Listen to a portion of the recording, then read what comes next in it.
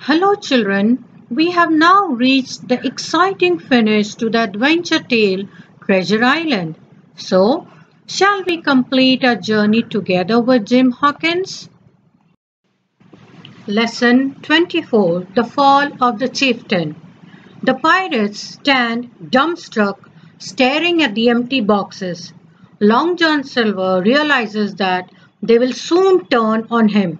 He hands Jim a pistol and moves into position for a fight. Jim is glad to have a gun, but disgusted at the way Silver's loyalties change from moment to moment. So, you've changed sides again, Jim mutters.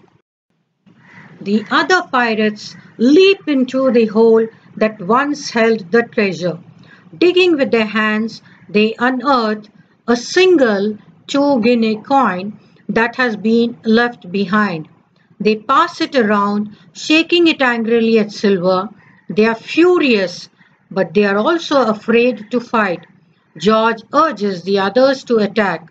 After all, they are only facing an old cripple and a cub. At this moment, 3 musket shots ring out from the forest. George and another pirate fall, and the other 3 flee.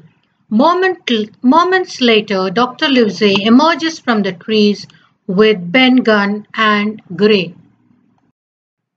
The doctor orders everyone to run through the trees and cut off the pirates' access to the lifeboats, which are at a nearby shore. Silver, who knows that none of his new allies is particularly loyal to him, manages to keep up without any help. When Jim and his friends arrive at the top of a hill, they see the 3 pirates running in the opposite direction from the boats. Reassured, they slow their pace, and Dr. Livesey explains why the treasure was no longer lying where Captain Flint put it. Ben Gunn has been marooned on Treasure Island for years.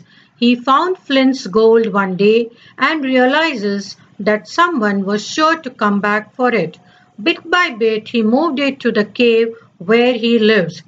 When the doctor found out about the treasure's new location, he quickly gave the pirates the stockade, the food from the ship, and the treasure map. Then he moved the loyal men into Ben Gunn's cave to protect the treasure. Dr. Livesey pauses here to apologize for leaving Jim in danger. In the doctor's view, he had to do what seemed best for those who had stood by their duty.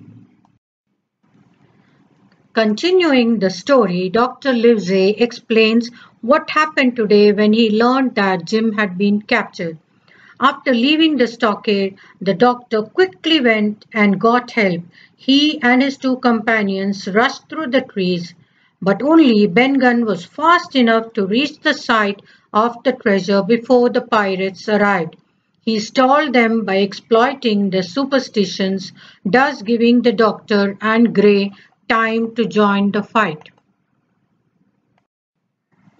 When this story is finished, Jim and his friends, along with Long John Silver, walk to the boats. They sink one so that the pirates will not be able to use it, and they row the other along the edge of the island to the Hispaniola, which has come adrift but is otherwise in good shape.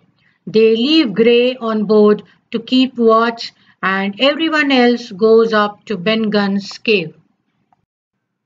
In the cave, Jim finally sees Captain Flint's treasure, an enormous glittering pile of coins and gold bars. He thinks of the 17 men who have died in the last few days and of the unknown number who died at the hands of Flint and his crew. In spite of these dark thoughts, he is glad that he and his friends have won.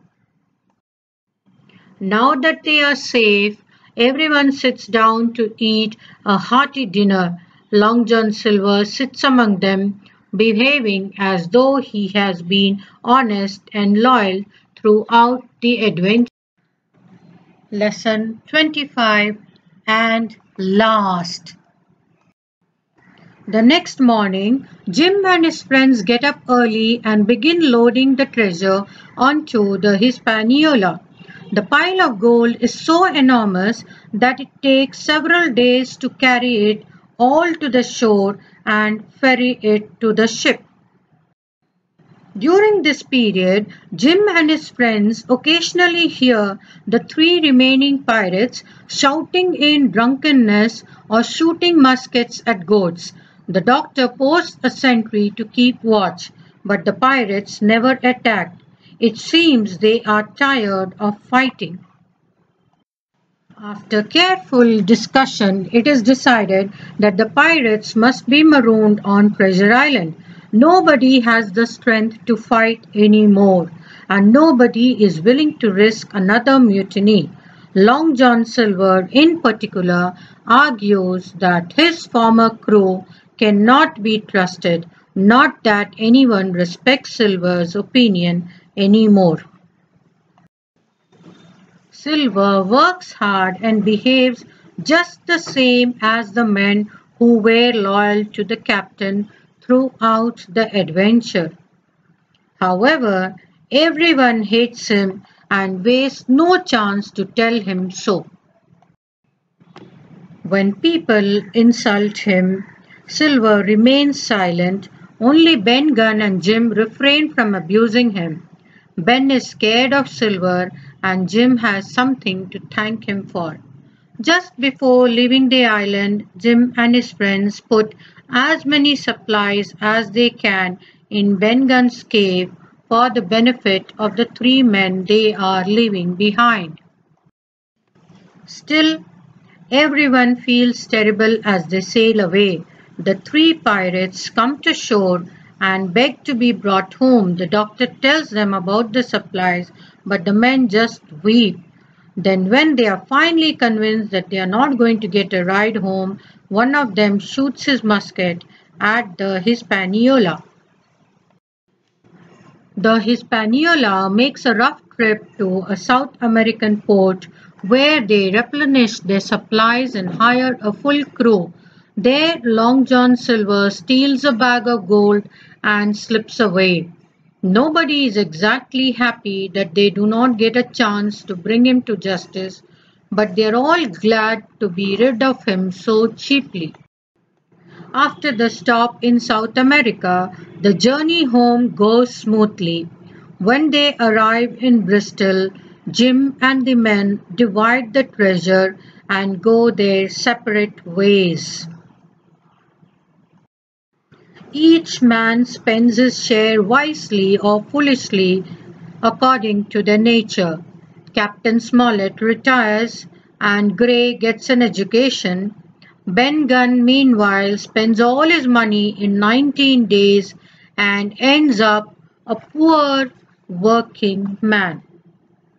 The squire bought him an inn.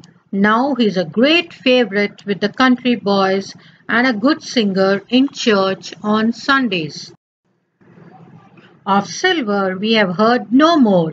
That terrible seaman with one leg has gone clean out of my life, but I believe he met his wife and perhaps lives in comfort with her and Captain Flint. I still have bad dreams of the surf booming on the shores of Treasure Island and of Captain Flint's sharp voice crying, "Pieces of 8, pieces of 8. Activity time. Please solve this crossword puzzle by using the words from the word box. Hope you liked Treasure Island. Please try to explore the adventure books related to fantasy, mystery, historical, humor, animal, and fairy tale adventures. There are many little ways to enlarge your world. Love of books is the best of all. Stay safe and blessed. This is Ranjana Ramesh signing off.